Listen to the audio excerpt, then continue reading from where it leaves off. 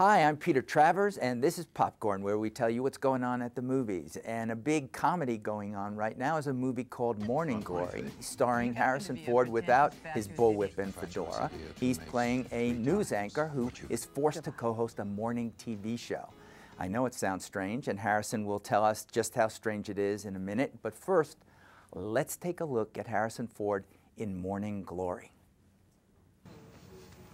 I've won 8 Peabodys, a Pulitzer, 16 Emmys.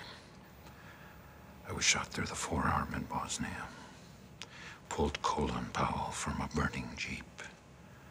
I laid a cool washcloth on Mother Teresa's forehead during a cholera epidemic. I had lunch with Dick Cheney. You're here for the money.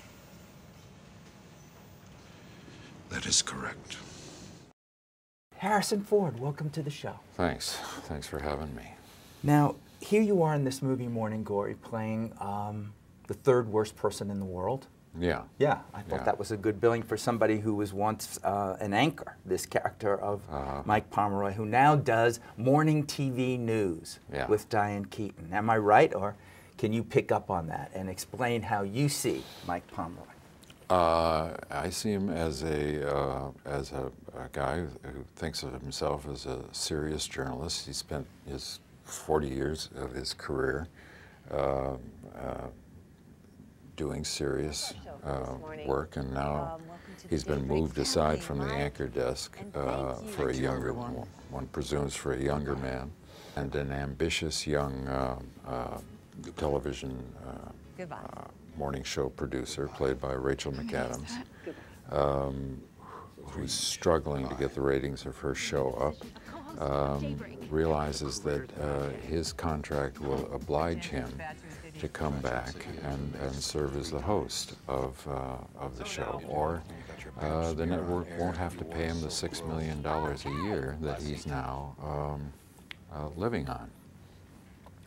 It's hard to miss that $6 million. It would be hard to give up, wouldn't it? Yeah. Yeah. So he comes back to do this morning talk show. His co-host is Diane Keaton, and they're doing stories on baked Alaska. The story that interests me is the relationship that he has with the character that Rachel plays. They have a real difficult relationship because he doesn't want to do any of the fluff stories, and she can't really cover the serious stuff. But they come to know each other in this context. Excuse me, who's going to say goodbye? Oh, doesn't really matter. I mean, Mike, you don't mind if Colleen says goodbye? Well, who do you think the public would rather hear from last? Someone who's won every broadcast award on the face of the planet? Or the former Miss Pacoima? It's Arizona. In case you're interested, I was Miss Arizona! This is a different kind of role for you. Well, I've never had a chance to play this kind of character, and that was something I seized. Who did you latch on to for inspiration for this? The dirty truth is that I wasn't inspired by anybody. I just I went back into my own experience, and you know, I'm of the belief that that character doesn't exist without context of story. So I make up a character that I think is going to help tell the story, and you know, I'm stuck with my own experience, my own understanding, my own personality. So I edit my own paint box to illustrate the character. When you just crossed your leg, I'm seeing you wearing Mike Pomeroy socks. Yeah. Were they Read Mike's my idea contract. first? I get to keep my wardrobe. This is Mike's suit. This is actually not Mike's suit. This is from Air Force One. So I hate to shop, basically, is what it is. about. Well, when you're playing the president in a movie like that, you know, why you get not? some It's nice suits. Some good suits, Yeah. yeah. But the socks, what are Well, the socks saying? The socks are saying, you may think that you know who Mike Pomeroy is, but look what's going on out of the camera's view. It's below the frame in the network news world. There's that wild side to him. There's a wild side. And so, Or does that not, also apply yeah. to the wild side of Harrison Ford? Only pirates have earrings. And Keith Richards. Yeah. That's how it works. Maniacs. That's it, yeah. Yeah. Well, what is that wild side of you? What is, because Mike Pomeroy is a grumpy guy. Yeah. You have a reputation of being not an easy guy, of being a little bit grumpy. Is that just completely false? No, I think actually that that's a little bit true, but I think I'm not as grumpy as I used to be. I used to be less happy about sharing,